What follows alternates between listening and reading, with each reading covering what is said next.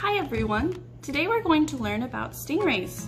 Stingrays are flat fish that swim in the ocean, but their eyes are on top of their head and their nose and mouth are down here.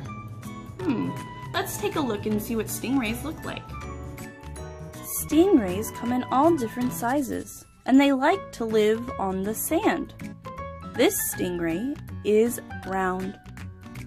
This stingray is pointed. And this stingray is polka dotted. Can you see where the stingray has his eyes? That's right, they're right here. Can you find the mouth on this stingray?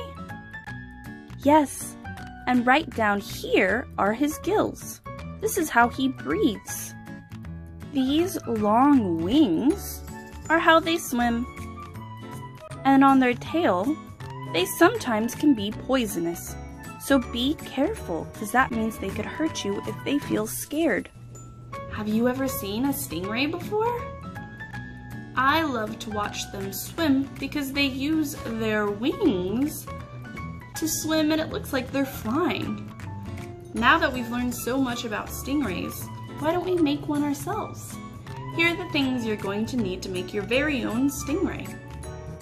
You're going to need 4 paper plates, glue, tape, a black marker, a blue marker, and a chopstick.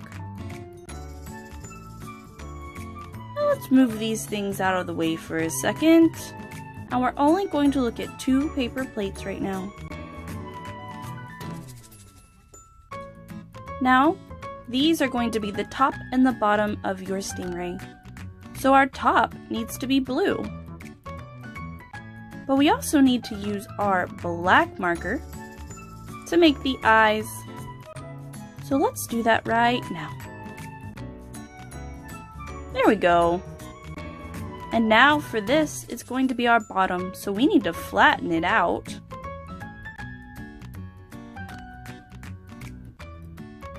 And we're going to draw our mouth and gills on the bottom.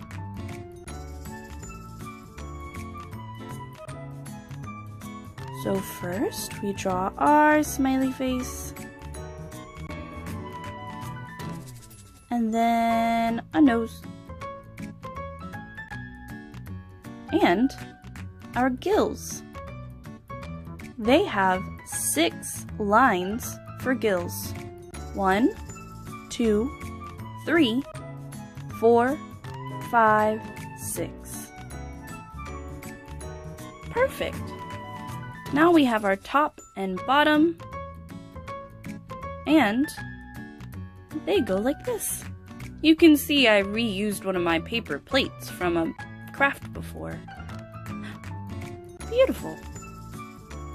Now grab your other 2 plates, and we need to flatten those out too, because stingrays are very flat.